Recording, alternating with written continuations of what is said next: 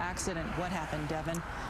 Keith and Carol, in this particular case, Utah Highway Patrol say drugs, alcohol, and speed were not factors. This particular fatal accident just goes to show you how important it is for us to be cautious and aware when driving on the roads.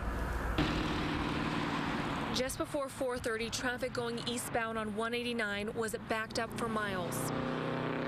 As drivers made their way through Provo Canyon, they inched their way past this disturbing accident. A dented Chevrolet Blazer, a smashed motorcycle on its side, and a shoe and helmet in the middle of the lane. Utah Highway Patrol says the white Chevy had pulled off to the right side of the road. The vehicle's intent was to do a U-turn to go back down Provo Canyon. The driver of that vehicle began to pull out and did not see a motorcycle traveling eastbound in that same direction. On the motorcycle was 42-year-old Brett Blanco of Lehigh and his 12-year-old son.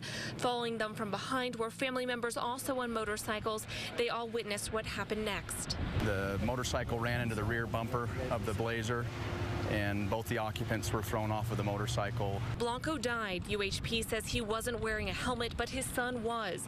The 12-year-old was taken by ambulance to Utah Regional Medical Center for non-life-threatening injuries. This is the 6th fatal accident this holiday weekend.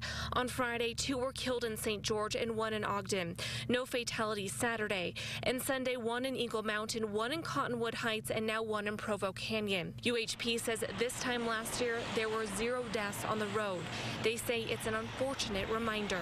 Wear your helmets, wear your seat belts, slow down just a little bit.